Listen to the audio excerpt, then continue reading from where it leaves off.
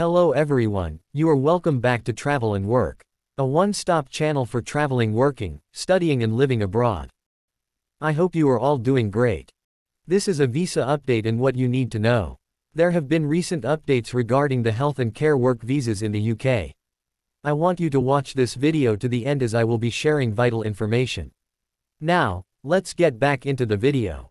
There has been a major debate after the recent proposal by the UK government to tighten the visa rules for international care workers.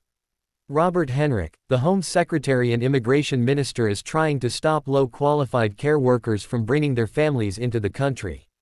This move addresses the Conservative Party's concern regarding the rise in the number of people coming to the UK in the past year through health and social care worker visas. The implication is clear. If the exact timeline hasn't been announced for these changes, foreign care workers with low qualifications may find bringing their families into the country challenging. Some care workers may decide to leave the country, which will severely impact the social care sector. It has been advocated and advised that applicants should increase their qualifications by getting a degree in their home country and staying informed through official channels.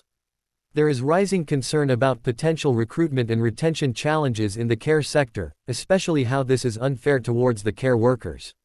They are working on low pay for long hours. At the moment, there has been a strong response from the public. It is about supporting care workers' rights.